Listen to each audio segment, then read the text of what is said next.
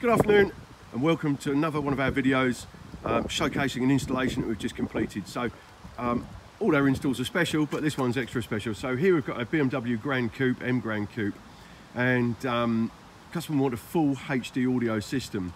So that's what we've done, but we've done a few extra bits to it as well, because there's some physical limitations with a BMW which I'm going to explain when I get inside it. So I'm just going to quickly take you around and show you the amplifier install. So we've gone for the Audison 5.1 HD amplifier.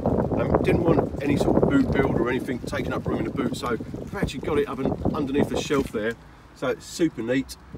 We've riv nutted the MDF baffle underneath the shelf, and then we've T-nutted the amplifier to the MDF panel, so it's extremely solid. You could probably pick the car up by it if that was possible. We've also fan cooled it, so we've got a fan in the back corner there and another fan across the other corner. So they're automatic, but we've also installed an override switch, so not necessary to have them on. So you can have them switched off, or you can have them on if the weather's really warm and you're worried about the amp cutting out. We've done Hertz Mille Legends up front, a three-way set, not a two-way set, a three-way set. I'll show you that in a second. I was going to try and show you underneath the amplifier here so you can see how tidy the crossovers are. So they're the crossovers between the mid and tweets, which sit up there.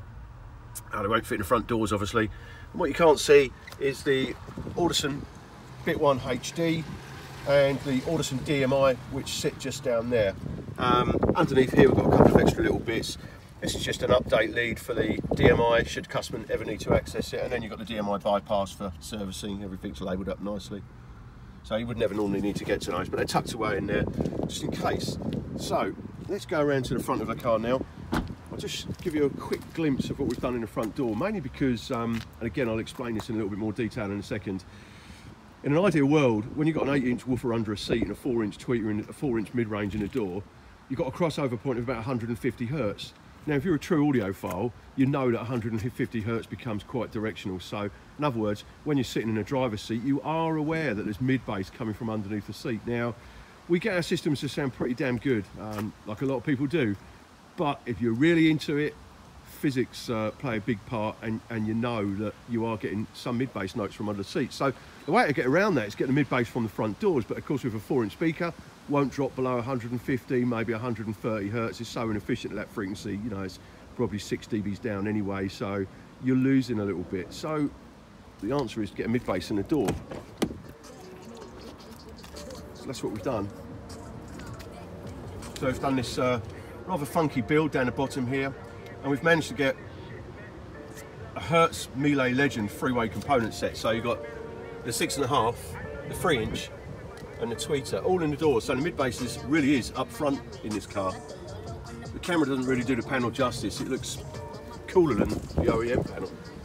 So let's jump inside and get rid of all the wind and tell you a little bit about it. So there you go, you can see the other side.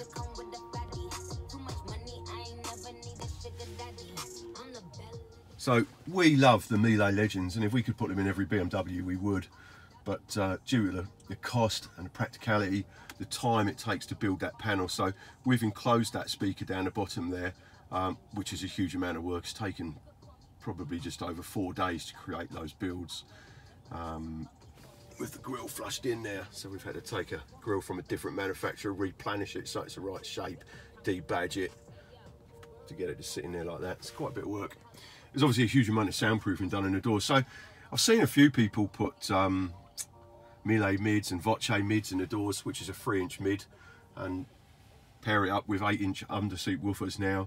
That's all well and good, because you know Voces and Mille's fantastic speakers, but you can't pair a 3-inch mid with an 8-inch underseat woofer, because the 3-inch mid won't play below 300 Hertz. So that means you've either got to run your woofer up to 300 Hertz, or you roll it off at 150 and you've got a massive gap in the middle.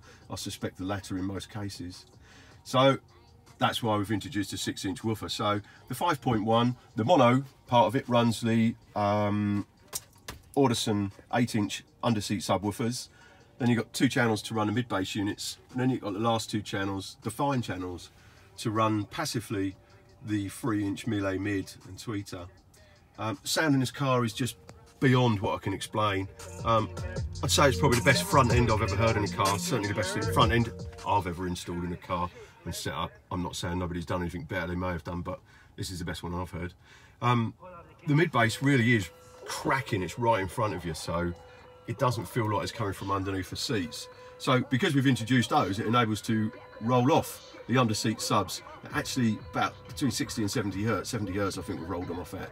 60 actually, so we bring the mid bass in at 60, so you've only got really low, deep, non-directional bass coming from under the seats. I can't emphasise how much difference that makes, because the mid bass really is in front of you. We're then able to time align the two drivers, so when you sit in a driver's position, this thing just kicks you.